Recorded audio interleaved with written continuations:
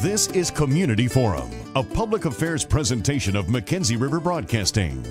Each week, we learn about issues affecting our community with your host, Tracy Berry. Cancer touches many lives, and for people who have survived cancer, it can sometimes be a challenge getting your mind, your body, your emotions back on track. And that's where LIVESTRONG at the YMCA comes in.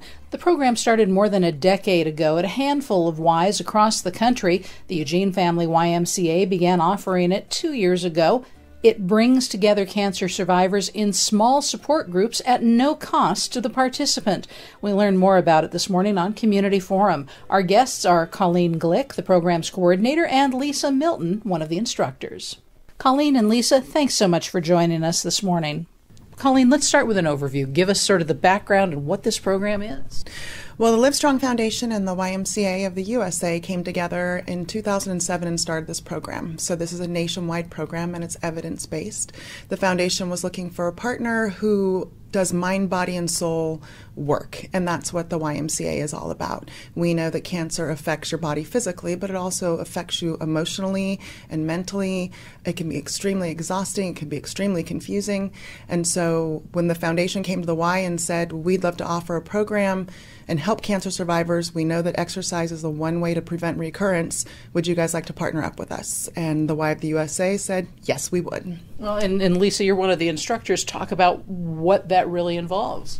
So we meet for 12 weeks with 12 cancer survivors. We do a comprehensive fitness program that includes strength building. We work on flexibility, range of motion, and we increase their cardiovascular fitness. And so in addition to working on their body, we also invite in guest speakers, and we have demonstrations from other kinds of exercise fitness professionals in town. And so we just really give them a full taste of everything that can help them rebuild their strength and stamina so that they can return to their lives and feel much better. Now, I've heard of other programs that have pieces of these things, but it sounds like you're saying you feel you have a much more comprehensive approach? We definitely do. We go through a training that teaches us about what cancer survivors go through during their treatments, and so we work with their doctors and sometimes their physical therapists, and we meet them. We take up their goals and their wishes, and then we also meet with those doctors and we come up with a plan that is individually set for them so that they can grow stronger and feel better. Well, and Colleen, you were saying 2007 was really about when this program started, yes. So now there's data and information coming from a lot of different sites, I would guess, then that have been doing this for years. Yes, we do have data. It comes from the very beginning till now. Each Y that brings this program does a 12-week assessment. So at the very first part, we do a physical assessment as well as an emotional whole body assessment that the participants do complete. At the end of the 12 weeks, we rerun all of the same assessments, and they do all of their whole body assessments. And with that information, we can see the growth, the changes, where maybe they still need to do a little bit of work, where they reach their goals. And because everybody that's running this program across the country is doing all these same assessments, we're able to say that this is an evidence-based program, and we can show, and there are journals that have been written that prove that this program is successful. Well, and I'm kind of curious from your perspective, Lisa, you're dealing with people when they first come through the door, they're starting this, then you see them, weeks later. I know everyone's case is different, but what are some of the key changes that you see in the people you're working with? This is probably one of the most rewarding parts of our job. We feel so honored to do this work. When people come in at different stages of their recovery, we have a philosophy of start low and go slow. And so we really meet the person where they are. And there is a lot of feelings of the body has betrayed the person, or there's feelings of grief. There's a lot of things that are on the edge or showing when they first walk through the door. And we really enjoy, within even the first month, getting to see people start to blossom. We see people not only starting to feel better and reporting less fatigue, they also start to smile a little bit more. We start seeing a little bit more zip in their step, as corny as that sounds. We know that scientifically, we know that they are going to make big changes in their bodies, and we know that because we see the numbers. but there's something beautiful about watching a person really start to reclaim their life again, and you start to hear them report, I was able to play with my grandkids on the floor today, or I was able to go for a hike, or grocery shopping wasn't so hard for me. So all of those things are very rewarding. Cancer takes many forms, and it has many different levels of effect. Everyone's different. So how do you deal with that? You can't really do a true one-size-fits-all approach, or can you? No, we can't. That's why it's important to get the information from their doctors. They get a medical release. If they're working with a physical therapist, we get them to do a release for us as well. We take a nice long interview with them. It's about an hour and a half. We talk about their journey. We look at their health history. We take all that information plus that first round of assessments that we do with them. That's how we create their program. So the beautiful thing is that there's 12 people working together inside of a group, but each individual gets their own program. That maybe they have balance issues, maybe they have neuropathy, maybe they have vision issues. We never know what we're getting with each person. And so each cancer story is different, even if it's the same cancer as the person sitting next to you. Their journey has been different, and the way the drugs or the side effects come to their body may be completely different than somebody else. Yeah, it is really a unique program because it is a group fitness program. However, we don't know of any others that really are able to give you an individualized program that works just on what your needs are, and working closely with your medical staff. And so that's been a really different thing for us. We both have worked in different fitness fields, and so this has really been a different experience, being able to really handcraft each person's workouts, and that they're also able to give us feedback. We along the way, just because someone has cancer doesn't mean that they also didn't hurt their shoulder 10 years ago. And so there's always new things popping up, like, gosh, this is really aggravating this. And so we're always going back to the drawing table and making up new things, and referring to, we have a wonderful support staff at the Y that works with us, and we have medical providers in town who are willing to answer any questions we have. So we've been really fortunate to be supported by our community. Well, and it's interesting because people do have these then personal sort of fitness efforts and workouts and things like that, but having the context of the group makes it different in that sense. There's this beautiful bonding that happens amongst these people. So we were very surprised in that first session that we did in 2016. We knew that it was going to work. We knew it was evidence-based. We knew that they're going to make progress. The whole 12 weeks we were nervous, and they kept saying, they say it's going to work. And it did work. All those things did prove to be true. But the things that were beautiful that we weren't expecting was like the person blossoming, somebody who comes in a little hunched over, a little quieter, a little bit not sure of themselves. And through the 12 weeks, they stand taller, they stand more open, they smile more. The group also bonds, which we didn't realize that would necessarily happen either. They all have this moment of PTS where they've heard the words, "you have cancer." And so they've all been affected by that. And when you bring a group of them together, this is not a therapy group. We're not going to sit down and talk about cancer, but they talk amongst themselves. And so Lisa and I may not even know that they've shared their story with each other. When somebody is sick or somebody is absent for some reason, the whole group takes a little step back and goes, "Where's Joe?" Yeah. And we're like, "Oh, he's just out today." We know why he's out, and maybe he's sick. Who knows the reason? But we go, "Oh, he's just out." And they all get this kind of look on their face. And it's a little bit of that PTS. It's a little bit of, "Oh, I know he was having a PET scan," or, "Oh, I know he was seeing his doctor. I hope everything's okay." And so there's this beautiful camaraderie amongst them, and they make friendships, and they care about each other. And then they go home and they call each other, "Are you okay? Is everything okay?" And so outside of getting that workout, outside of getting stronger, which are all beautiful things, they find these people who aren't from a therapy group. They didn't sit around and tell their story, but they have this beautiful friendship that gets created and continues. We've seen it continue with our alumni group. So it's really wonderful, beautiful work. And there is an alumni group. Yes. So we realized after our first or second session, like, wow, we really need to expand and really honor these bonds that they've made. So we have had different potlucks, we've had different lunches where they come together, and then we get a little nervous, like, well, gosh, we've had 8 groups now. How about if people don't come from their group? Will they feel comfortable? But what we have found is that there's a kind of a magical moment. They all get together and they really enjoy each other's company from all the different groups. We've had people in their 30s in our group. We've had people in their 80s. And there, you don't know when you get a group together, like how that synergy is going to roll out. But it's been really wonderful to watch how they develop new friendships. We also added a class. Our second year, we added a class that's open to all members at the Y, but we call it Reclaim Strength. And we view it as a class that's for those who have had a little medical curveball. And it's about a half-hour long strength building class, and many of our alumni attend that class after they're done with their session. And they're able to keep in touch with us, and we get a chance to keep that relationship going. Well, and someone listening to this might say, okay, I or someone I care about, they're either living with cancer or they've survived cancer. How do I get involved in this, and what should they know? Simple email. Send me an email, livestrong@eugeneymca.org. That simple. Once they send that email, I put them on a list. If we have openings, then they pop right in. But typically, I do have a wait list. When I say I have a wait list, people kind of freak out a little bit, like how long could that mean? I never know. When I start this new session, which we're doing in September, I've already gone through 12 people on the wait list who something's come up and they can't make this session. So I'm working my way to people who might have called me a month ago now. So I have a wait list. It's fluid.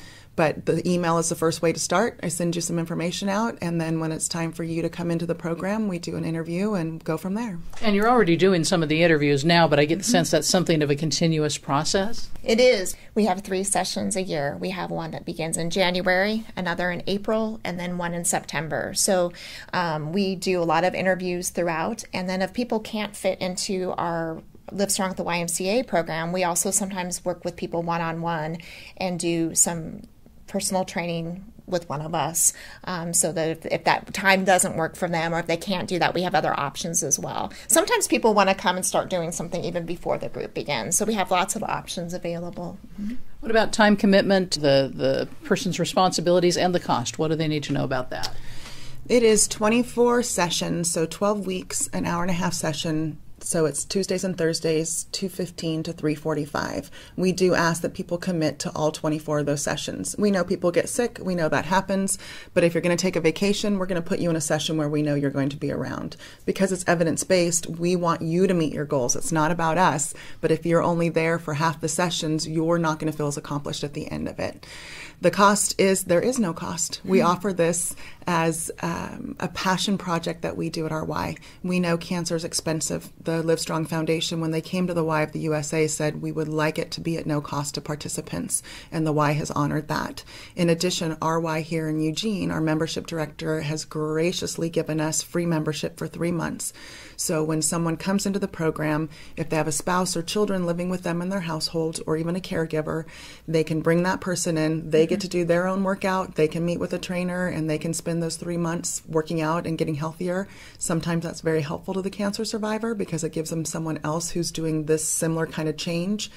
We love that we offer that because Tuesdays and Thursdays, they belong to Lisa and I. We are their workout for 90 minutes. And we say that flat out to everybody. You belong to me and Lisa on Tuesdays and Thursdays. And it's so we can monitor you and so we can see what you're doing and know where we maybe need to make corrections or changes. And I would guess that twice a week you really can monitor people's skills and they feel more committed to it because it's not just a once-a-week thing. Oh, definitely. No, and they can come because they're full members of the Y for the 3 months. They can come every other day of the week and go to a yoga class, go to a water aerobics class, come in and go for a swim, whatever they'd like to do. They and their family have a family membership for those 3 months. Is it something where their healthcare provider needs to sign off on it first to refer them, or is it just they've heard about it, they contact you? How does that work? They can hear about it and contact us. Sometimes the doctors ask us to reach out. We prefer that people actually reach out to us directly because it means that they're ready to make that step. We know your doctor is going to tell you to do a lot of things. And at the end of your cancer journey, you're exhausted and you've heard a lot of advice from a lot of people and you just want to take ownership of your body again and ownership of your life. So when someone reaches out to us, that says to us that they're ready and they want to make this commitment. Well, if all else fails, or if people are driving and don't have time to write down the email, they could just call the Eugene YMCA and say, hey, tell me about this Livestrong at the YMCA program. But once again, that email address is livestrong@eugeneymca.org.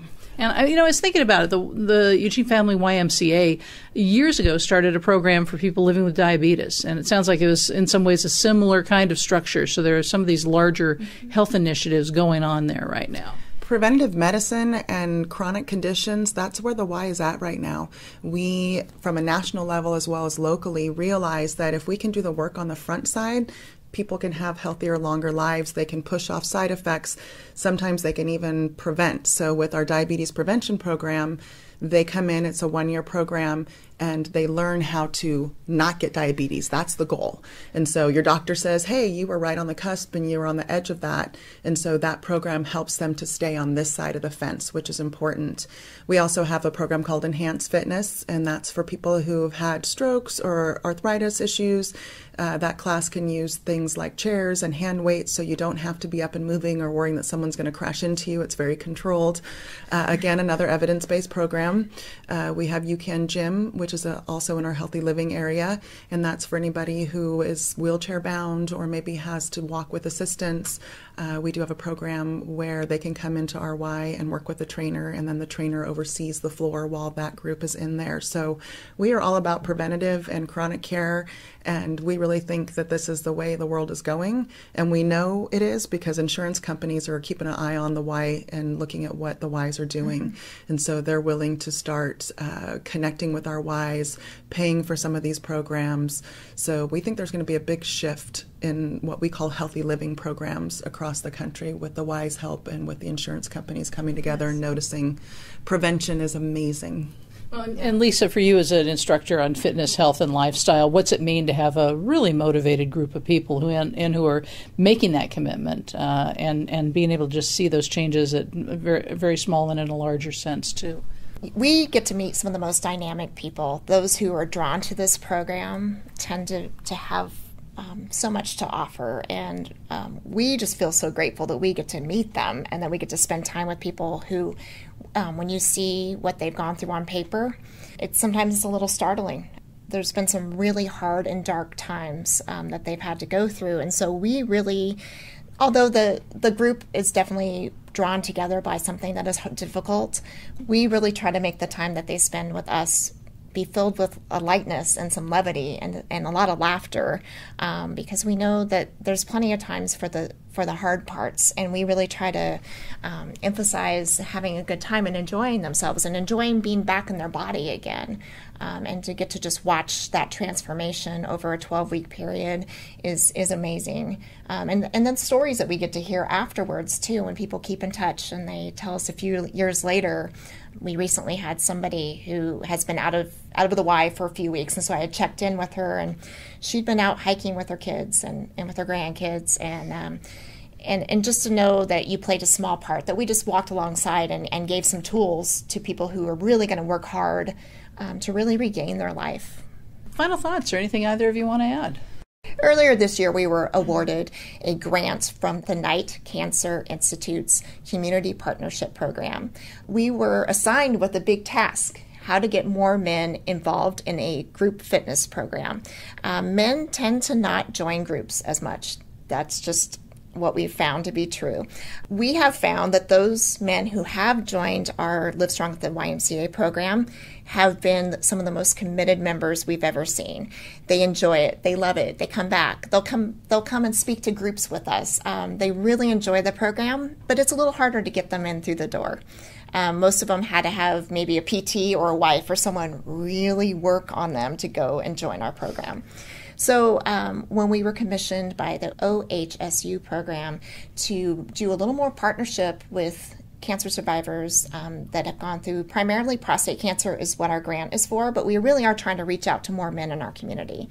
And so to that end, we've had a focus group with several male cancer survivors. We recently spoke to a prostate cancer support group in town. And we're just really trying to reach out and get to know more male cancer survivors and invite them into our program. On September 27th, we are going to have a Prostate Cancer Awareness Day at the YMCA. And right now we're lining up speakers, and we're going to have some different groups in town that support cancer survivors come and have tables and information. So we're really excited about it. It's going to be something really new for our organization. I just think it's a beautiful, amazing program. And like Lisa was saying, men do get something out of it. They are not joiners typically, and there's no judgment in that. Men and women reach out after cancer in different ways. But don't be afraid to come by and see us. We have a really good time. It's very thoughtful. We really want you to succeed, and we are there to, I think Lisa said earlier, walk beside you. We're not there to boss you around. We're not there to tell you what to do. We're to say, here's your options. Here's ways that we can help you achieve the goals, and here's things that we see that we know that you need to be working on. But it's very fluid, and we have a great time, and they get a chance to meet a whole lot of different instructors in the Y. And maybe you never want to lift a weight again, but I bet we could find other classes that would be appealing to you. That's one of the beautiful things about the program, is that we have 5 weeks where we invite guest instructors and guest speakers from the community to come in. And so we have a chance to try out pickleball, and we have a chance to try out yoga and Tai Chi and water aerobics.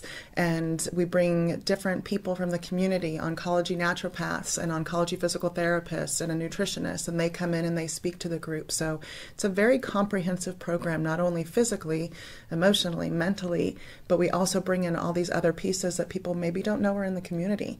And so it's wonderful to sort of be that center of the wheel and to be able to reach out to different resources, make sure they know about us, make sure we know about them, and then we can share that information with the cancer survivors in the community. So we're blessed. We're very lucky to do this program. Well, some important stuff for men and women who are cancer survivors in the community, offered by the Eugene Family YMCA. Colleen Glick,